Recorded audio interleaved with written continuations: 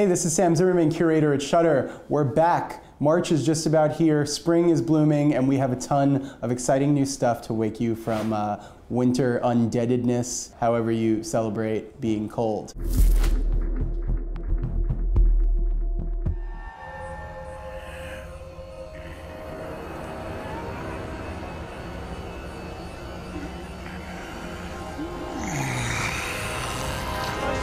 First up is our Shudder exclusive Last One's Out, and this one is really exciting almost just by virtue of being one of the first zombie films from Africa. And it's a really tense, pure zombie movie. It's about an American man who wakes up in a hospital mid-outbreak and then sets off on a survival road trip. It's fun, it's simple, and it's blood-boiling in all the ways you might hope. And plus, it just really gives you a great new setting with which to put all your zombie dreams.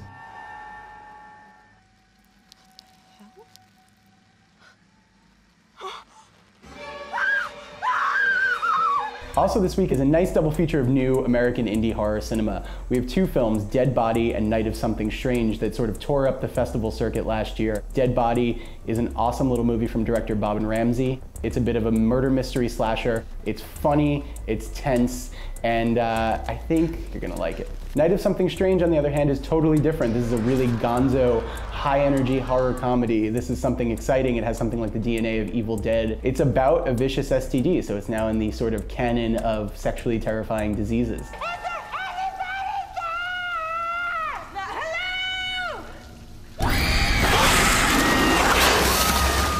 We welcome an all-timer. The Descent is coming to Shudder. Neil Marshall's essential monster movie.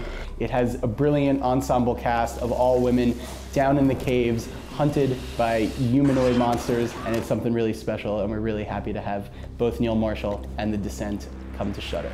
As always, thanks for watching. Next week we'll be back with one of my favorite movies of all time.